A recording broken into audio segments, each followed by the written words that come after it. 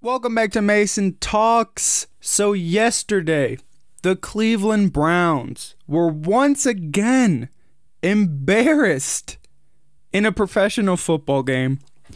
Yesterday, they never really stood a chance. It was against the New England Patriots, who were 7-0, now 8-0, undefeated. They look unstoppable. But the Browns buried themselves early on. They screwed themselves over. Stupid turnovers, stupid penalties, endless amounts of penalties, it seems like at this point. The Browns just didn't look prepared. They didn't look like a professional football team. And that's kind of been the norm this season with Freddie Kitchens. If you had to describe Freddie Kitchens' first season as head coach in the NFL, let me know in the comments what one word would you use. But for me, it would be unprepared. Unprepared. Because that's what the Browns have been for every single game. Except for one. The Baltimore Ravens game. I mean, even the Jets win, they didn't look prepared. They didn't look prepared yesterday. That's on Freddie Kitchens. And it's more concerning than usual because it was coming off of a bye week. That was the one thing we had going for us in this game. The Patriots were on a short week. We were on a long week. We had a bye week.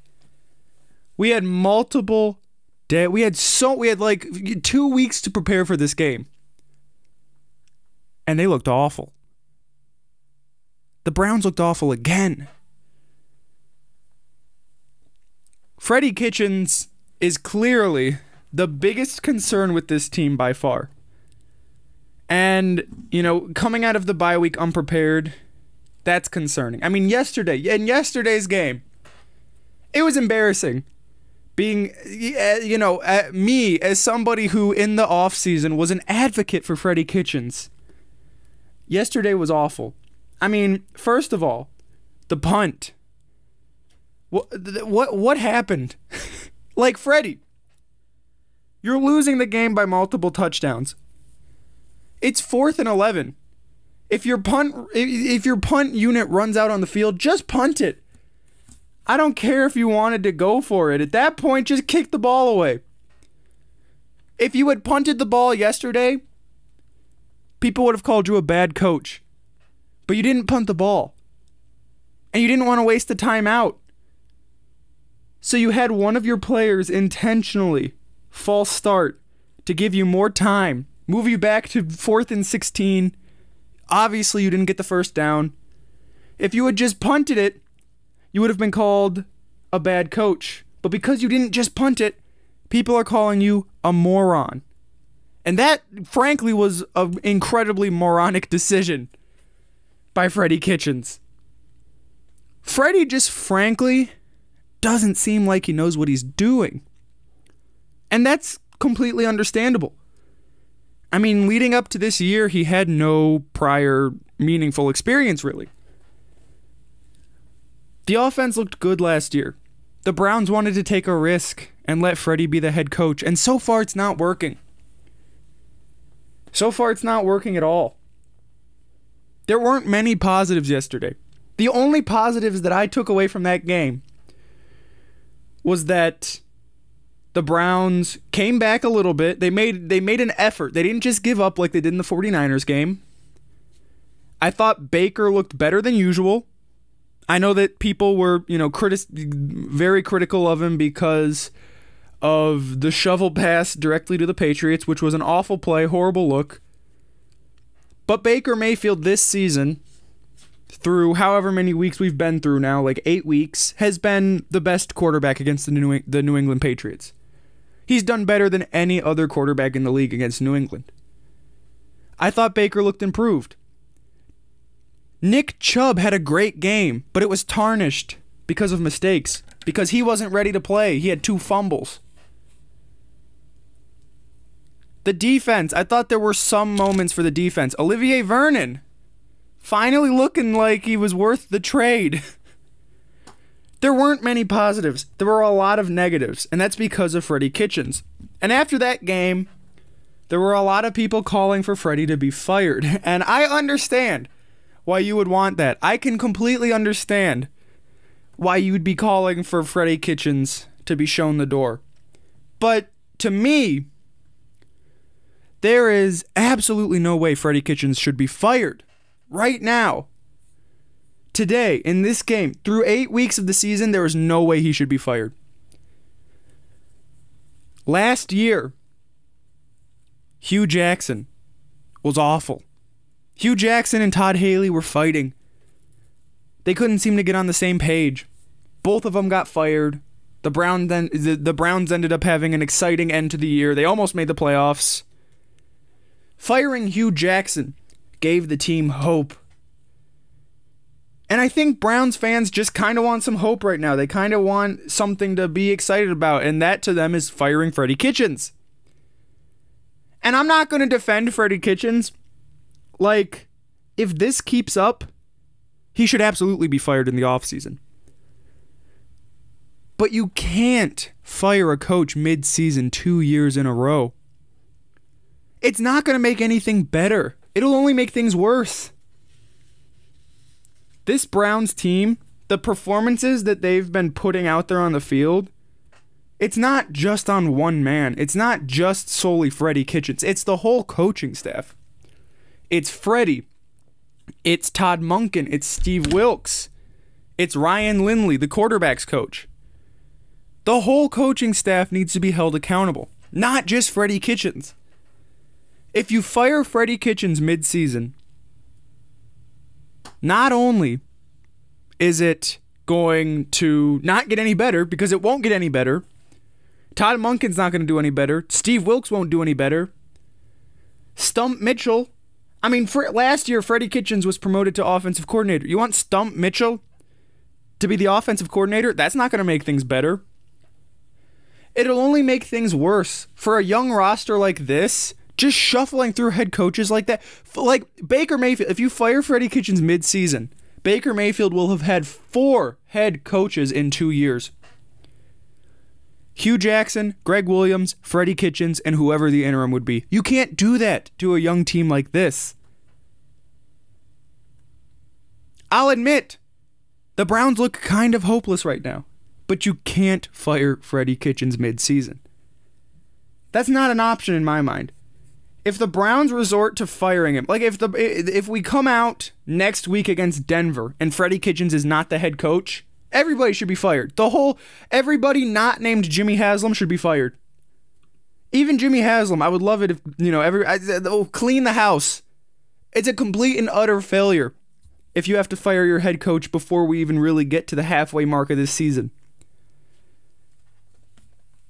We just kind of have to stick it out and hope that a miracle happens. Hope that Freddie Kitchens is able to pull something out of somewhere, maybe somehow miraculously in the final weeks of this season become a good head coach.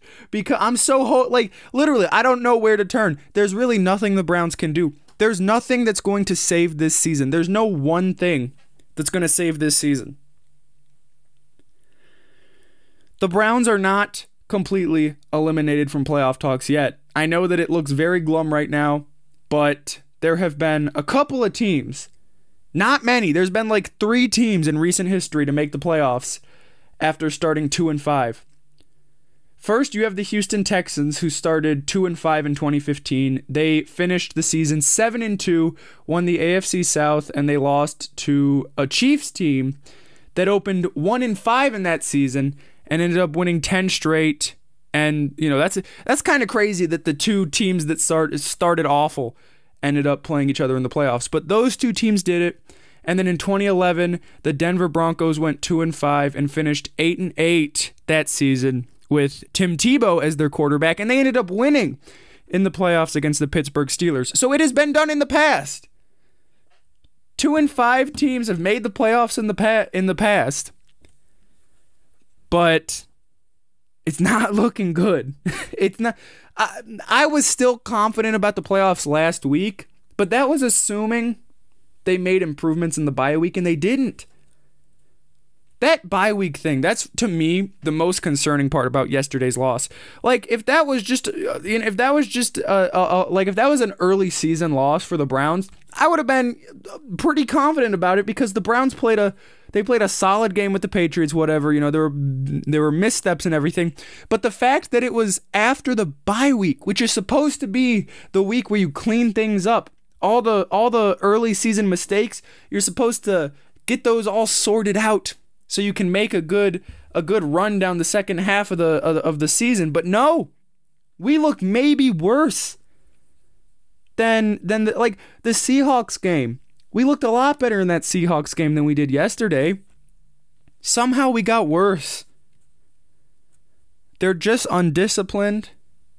They're unready. They're never ready for any of these games. It's on the coaching staff, but you can't do anything about it. So, today, there's been some trade news surrounding the Cleveland Browns. They're trying to figure out, some sort of hope. They're trying to find, make something out of nothing, trying to make some trades happen. And one trade that happened today that really, I just don't understand. I don't understand why this situation happened. Genard Avery is now a member of the Philadelphia Eagles. The Browns shipped him to Philly. Former 5th round pick. We got a 4th round pick in return. That's not a positive. I would have rather had Genard Avery playing. What happened to Genard Avery? By the way, I'm not blaming Avery. The coaching staff should have been playing him somewhere in the game. Find a role for Genard Avery. Genard Avery was one of the best young prospects on our team last season. All offseason, when you talked about the defense, people were saying Myles Garrett, Denzel Ward, Damarious Randall, Genard Avery. We were talking about Genard Avery as a guy who could potentially be one of the, core members of the defense. And he never played. He had 2 tackles with the Browns. That's all he had. He was only active for 3 games, and he made 2 tackles. I blame that on Steve Wilks. I blame that on Freddie Kitchens. You should have all your talent on the field. There were some games where the defense could have used some help. The defense could have used a little bit of energy off the bench. They could have used some more rotational pieces. There were definitely games where you could have used Genard Avery, and they didn't. Somehow, they weren't able to work a way for Genard Avery to be a member of this team. Good coaches, good organizations, they make all the talent fit. They make all the talent work. And the Browns have not been doing that. The Browns haven't been doing that at all. The offense has looked like shambles. They've been in shambles at some points. The defense dealt with injuries early on, but even without the injuries, there were moments the defense hasn't been that bad, but there's definitely been some confusion because of talent and when to use talent, how to use talent. The Browns just haven't been able to figure it out, and that's definitely concerning. The other piece of trade news, the other rumor sailing out there, is in regards to Washington Redskins tackle Trent Williams. So Ian Rappaport reported that the Redskins, who have been, denying any, they've been completely ignoring trade calls on Trent Williams. Apparently something has changed because now, today, as we're getting closer to the trade deadline, the Redskins are now open to trade talks for Trent Williams. Now, another little interesting tidbit. Apparently one team has already offered a second-round pick, one undisclosed team. I have no doubt in my mind that's John Dorsey and the Cleveland Browns. John Dorsey's been wanting Trent Williams so bad. I would not be shocked if that second-round pick that was thrown out there in rumors to, try to increase the price from other teams, I would not be shocked if that was John Dorsey and the Cleveland Browns. But, frankly, at this point, with where we are in the season and how poorly the team looked against the Patriots, I don't really want Trent Williams anymore. I wanted Trent Williams earlier on because I thought that he could help the team. I thought that he could help Baker get comfortable. I thought he could help that offensive line perform better. But bringing in Trent Williams, that's not going to help anything anymore. That's not going to make things better like I thought maybe it would. Because the offensive line isn't the problem right now like it was earlier in the season. The problem is the coaching staff and the team. It's the practice, whatever it is. It's not, there's no quick fix to this, which is another reason why you can't just, fire your head coach. There's no one player, there's no one piece that's going to fix the Cleveland Browns. This is an organizational problem. And the only person who can fix it is Freddie Kitchens. Trent Williams isn't going to fix anything. He's a great tackle. I mean, if we were 5-2 or whatever, if we were, 6-2, and we were making a playoff push, and the offensive line had a hole at left tackle, which it does right now because Justin McCray's not that great, definitely I'd want to trade for Trent Williams. I'd be, considering a second-round pick for Trent Williams, but not right now. Not when you're 2-5 and things are looking worse every week. You need assets. You need draft picks that you can turn into, pieces for next season. You can't just be giving out draft picks for players who might only be here, a year or two. Injury-prone players at that. I wanted Trent Williams initially, but at 2-5, that's not going to help anything. And I hope that John Dorsey doesn't overpay for Trent Williams in an act of desperation, because he's not going to fix anything. Trent Williams with a good head coach, that'd be great. That might work. But Trent Williams with Freddie Kitchens right now, that's not gonna make anything better. The Browns need to get their act together fast if they want to make any playoff push. They're gonna need to start winning a lot, now. This is the time. This is when you gotta grind. This is the easiest part. I mean, we had the second toughest first half of the schedule. You're now going to have the second easiest second half of the schedule. None of these games are a guarantee, especially not with how the Browns have been playing and how inconsistent they've been. But this is your moment now. This is, if you want to make a run, make things interesting, this is when you have to get your act together. Starting next Sunday at 4:25 against the Denver Broncos. That's a winnable game. Denver has a good defense, but they're going to be without their starting quarterback, Joe Flacco. Brandon Allen will be the starter for Denver. He was a 6th-round pick in 2016 by the Jaguars, and he's never played in the regular season. He's 27, and he has no NFL experience, playing at least. Denver's got a great defense, but with an offense that bad, that's your opportunity to get things right. Freddie Kitchens, Todd Monken, Steve Wilkes, Baker Mayfield. These guys need to start leading this team. They need to start making players accountable for their mistakes. Whether it be, clutch dropped passes by Odell Beckham when they need to catch the most. Whether it's fumbles at the 5-yard line by Nick Chubb. Whether it's horrible shovel passes from Baker Mayfield, or if it's if it's Justin McCray with a false start. The sloppiness needs to stop. It needed to stop in week 3, week 2, week 1. It needed to stop at the end of the preseason.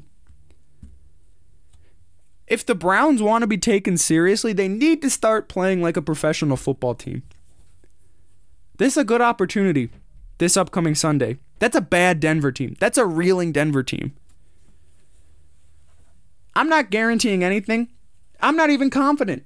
My confidence in the Browns has been stolen again. But that's your opportunity. If you want to get things right, be ready Sunday against the Denver Broncos. Thanks for listening to the Mason Talk Sports Show. I will see you in my next episode. Goodbye.